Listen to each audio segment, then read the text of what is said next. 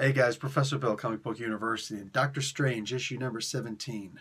I'm going to tell you about who made the book, then I'm going to tell you a little bit more about the book, then I'm going to tell you it's time for spoilers, because a lot happened in this. This ends an arc. After this, you're going to have 3 issues, the final 3 issues of Doctor Strange, and then it'll become something else. We're not sure yet what. So let's get talking about this now. Herald Supreme Part 6. Storytellers are Barry Kitson and Mark Waid. Finishes Scott Koblish. Colors Brian Reber. And VC's Corey Petit on letters. Jesus Saez does the cover. There's a Carnage-sized variant cover by Emma Lupacchino and David Curiel. The designer is Anthony Gambino. And Doctor Strange was created by Steve Ditko with a little help towards his personality by Stan Lee. So, what do you got here? Doctor Strange is the only person left in the... Well, he's not actually in the universe. After the events of the previous issue, there's this little tiny ball that is all of existence. And it's supposed to explode, but it hasn't exploded yet. And Doctor Strange exists outside of it. Galactus is inside of eternity. Like in the very first page, you see the image of Galactus inside of eternity, which is actually pretty damn cool. I dig that. But eternity, who is the embodiment of all things, that exist. He is everything that exists, living, unliving, all of it. That's what he is. He's there talking to Strange outside of the universe. When you have look, I just got to get a little bit scientific here. Sorry, I was an engineer for a very long time. When you have the entirety of the universe right here in the palm of my hands, your hands are not in the universe. Where are your hands? It's metaphysical.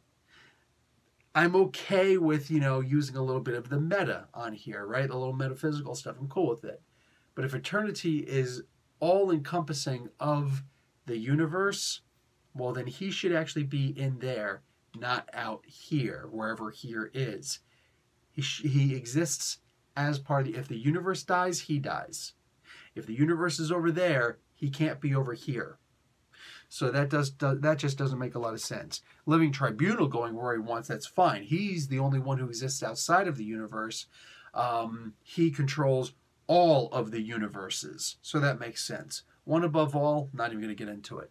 Either way, Mephisto gives him a suggestion, and it's only a suggestion, that he should fix the universe. He should resculpt the entire universe with the delicate hands of a surgeon, so that everything happens exactly as it happened before, so that we just, because, realistically, in my headcanon, Al Ewing just refurbished the entire universe. We're on the eighth time that the universe has redone itself, right? So this is still technically considered the 8th, because everything that was before that is kind of this universe happened exactly like the old universe. So yeah, anyway, what do you call it? Now I'm going to get into nothing but spoilers. So here's your 3-second warning. 2, 1. Rosie and the other guy, 3-second warning. Come down. Old WWE stuff. We've got a new Herald of Galactus. Yeah, Zoso, whatever his name is. Actually, Zoso is the name of Zolos. That's his name. Zoso is Jimmy Page. You look that one up. It's fun. Real fun. He decides he's got to be the Herald of Galactus. That's the one thing that Doctor Strange changes in this timeline, because, yeah, it's the only way to avoid all the craziness that happened. And it's only fair, realistically, because even though he didn't commit the crime in this version of the universe,